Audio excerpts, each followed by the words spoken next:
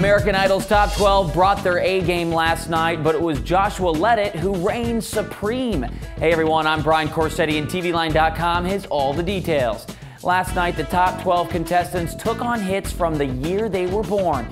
And while we were expecting favorites Jessica Sanchez and Phillips to knock it out of the park, Joshua Ledet sang Michael Bolton's 1991 cover of When a Man Loves a Woman and undeniably dominated the competition.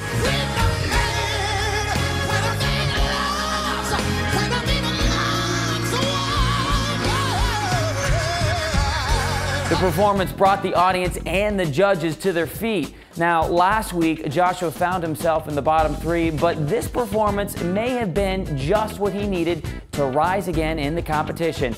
Meanwhile, fan favorite Jessica Sanchez sang Gloria Stefan's version of Vicki Sue Robinson's Turn the Beat Around, but unfortunately for her, it wasn't her best song choice.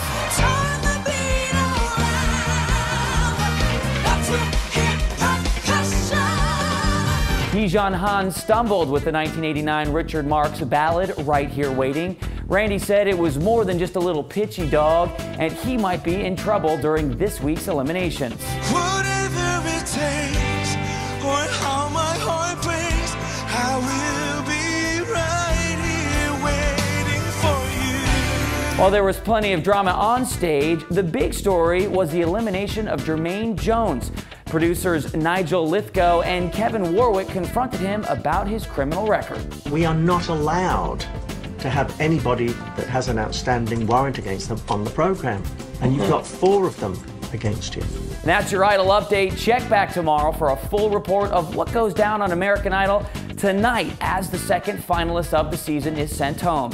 Also, don't forget to satisfy your Idol obsessions with our highly opinionated commentators on our recap show, Idology. Thanks for watching, everyone. I'm Brian Corsetti. For more TV news, log on to TVline.com and subscribe to ENTV for all your entertainment news first.